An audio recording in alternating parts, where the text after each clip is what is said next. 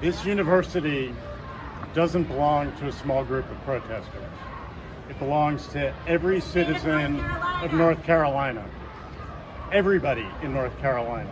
Everybody who goes to school here, everybody who lives and works here. The flag represents all of us.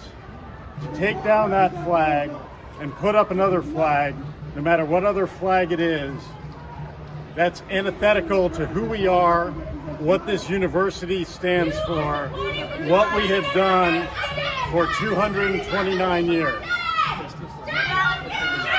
The broad majority of this campus knows how to express their views without shouting, without violating university policy.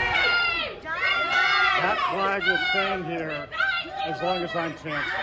What do you tell the students of this university? Tell the students that we're going to keep them safe from a very small minority of students who want to disrupt their experience. This university is for everybody. You're the chancellor!